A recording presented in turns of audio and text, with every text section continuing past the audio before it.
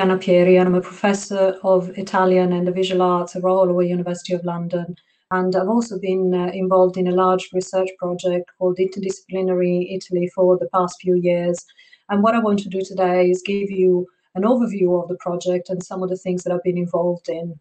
The website of our project. So Interart, Intermedia, what does it mean? What are we doing? Why is it important?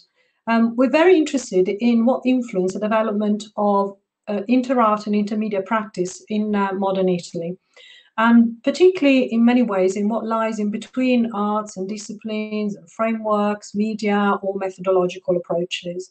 So with this project and with our website, we wanted to create a space to discuss, curate, and teach interartistic and intermedia work, but also a space of real dialogue and co-creation of knowledge between academics, artists, museum curators, and teachers to explore and experiment what we call interartistic and intermedia practices.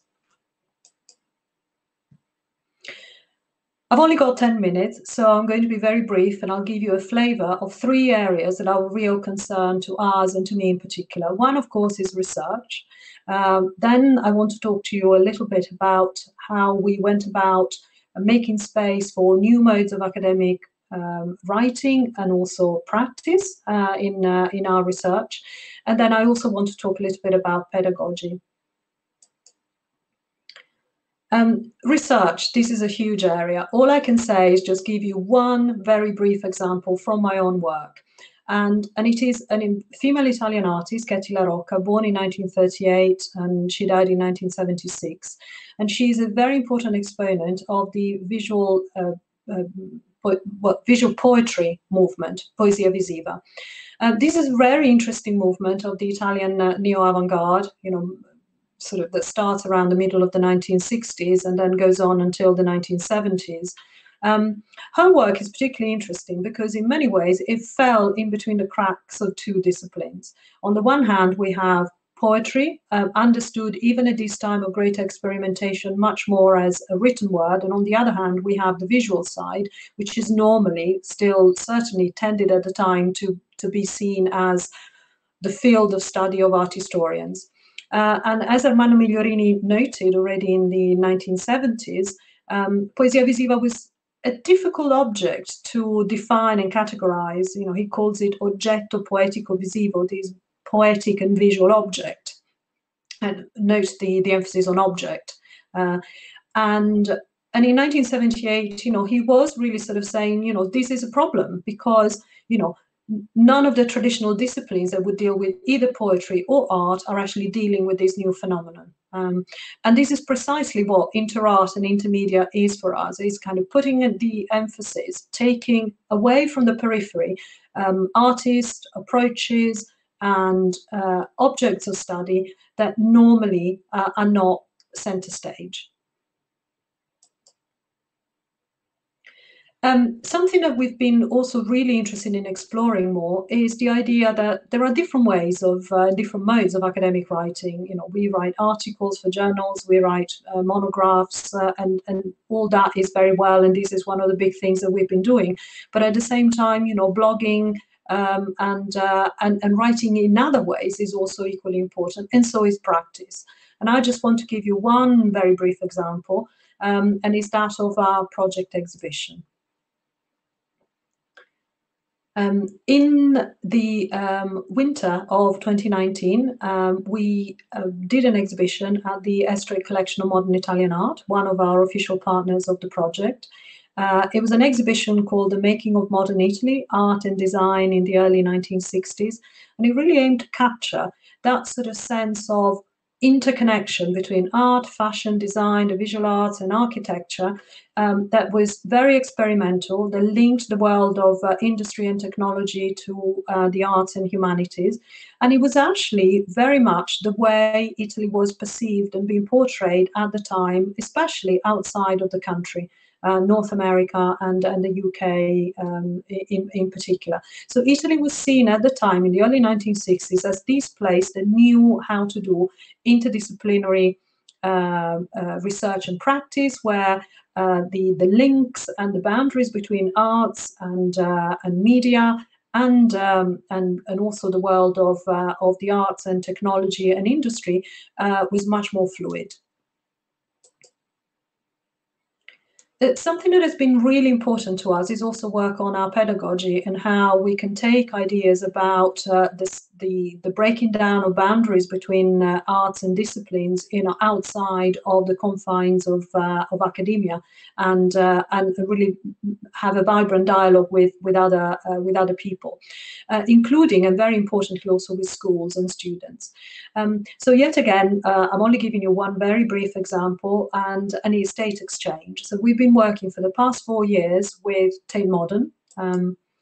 If you're not familiar with Tate Exchange, it's a physical space, but also a kind of intellectual space. As Tate says, a space for all to play, create, reflect, and question what art can mean to our everyday. And what we've done here is put together work with the general public, but also with groups of students in schools, particularly coming from history departments, modern languages, students of design, and art historians. And here is an example of some of the things that we've done, bringing people together, exchanging ideas, curating, co-curating an exhibition, and also creating some new work. In particular, in the Interdisciplinary Futurism project, we looked at we created some new examples of futurist poetry, and as you can see from these images, and it was a different way of experiment and try and understand, and one of the most important movements really in the early 20th century to try to break boundaries between the arts and media and disciplines. And I've got a few more pictures for you to look at the sort of work that we did.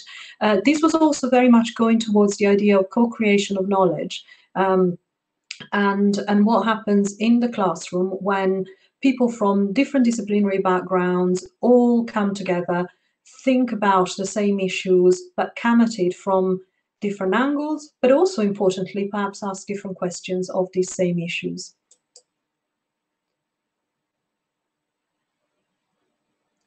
We created a pop-up exhibition, and people presented their ideas and work, and we created some new work as well. And you can see here some really powerful collage work that some of our students and members of the general public created at Tate. Here are some of the words that people described in their feedback to us, what they experienced during some of these activities, both at Tate Exchange, but also other things that we've done with schools. And we've had a very, very busy couple of years.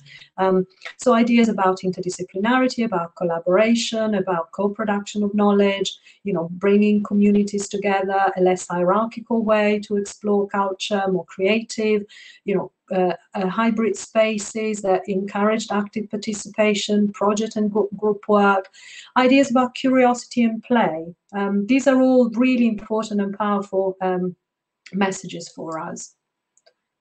So a final thought, and this came to me as I was thinking about interior design. It might be slightly off-center and a little bit quirky, but let's see what you make of it.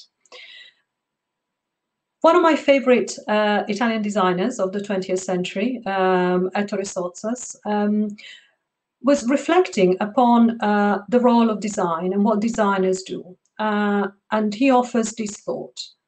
Talking about Charles Eames, one of the most important designers American designers of the second half of the 20th century, he says, when Charles Eames designs his chair, he does not design just a chair, he designs a way of sitting down.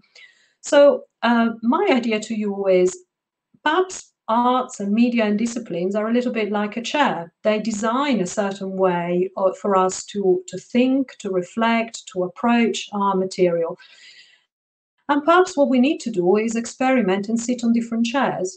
Perhaps there is one on which we sit very comfortably, but at the same time, unless we experience another way of thinking, another way of sitting down, if you want, we may not really stretch ourselves out of our comfort zone. And there are very important issues here about how we conceive the discipline that we study.